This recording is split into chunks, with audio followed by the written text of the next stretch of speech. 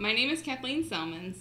I'm the CEO and co-founder of Amplified Now, and we help experts get in front of more leads and customers. And I was talking to someone earlier this week. A really good question came up. We were doing a big marketing plan strategy session, and the question came up, how do I get more eyeballs on my content? The question came from a good place, and the person who asked it was asking because in the past, their strategy for sharing meant that everybody was simply posting new blog post links on their personal social media, which I don't have to tell you, your Facebook friends are not your clients. There might be a tiny bit of overlap, and there might be some of you where that is totally not true, in which case don't listen to me.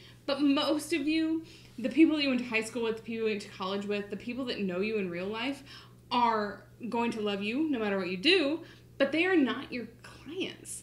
So short of sending money to a Facebook campaign, how do you get more eyeballs on your content?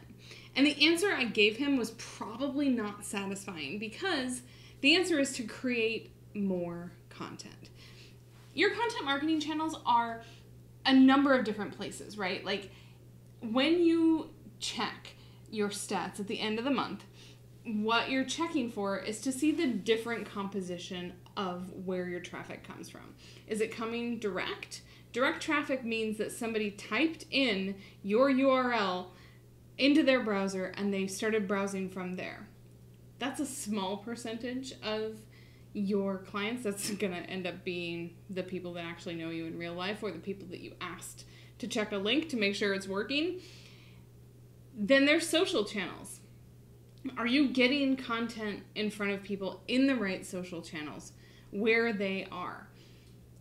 You can do this with robots. It does not have to be just shared on your own personal page, but sharing your stuff does have an impact.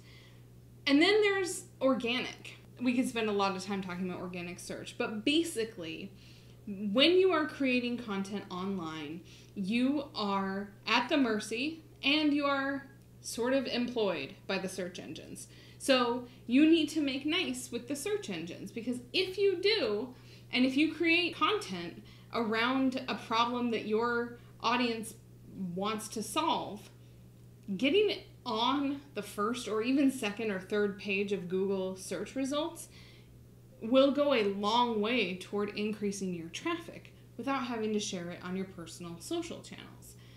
So when you're thinking about what kinds of content the search engines want, the answer, unfortunately, is the very best, the most comprehensive piece that you could possibly come up with. So if you were to type in your keyword into the search engine yourself, then what you would get in return are, anything that's on the front page is going to be great. And so what you would want to do to create something even better is to see what their top line headers are.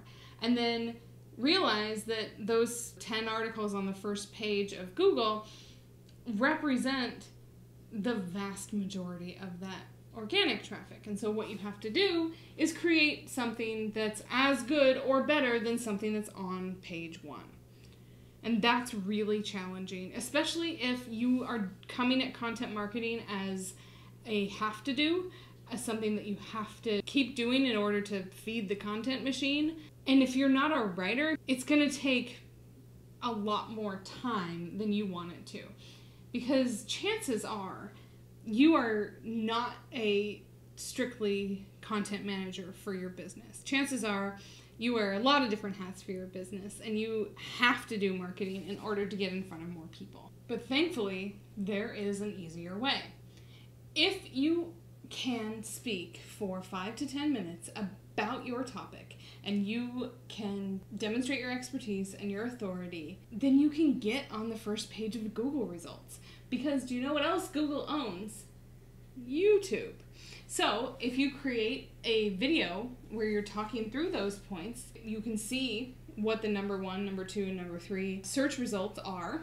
You can summarize those, put them in your own words, and then you have a great piece that can become a blog post. Again, you're going to have a little bit of formatting to do because you'll have to add in headers and break up the content because you're going to be talking quite a bit and you want to turn your transcript into something useful.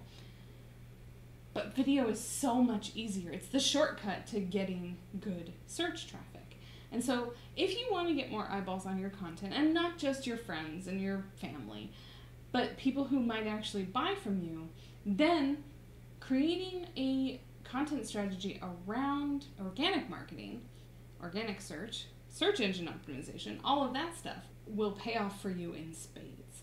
And if you want to talk more about building a winning content strategy, book a call at amplifiednow.com. I'll talk to you soon. Thanks.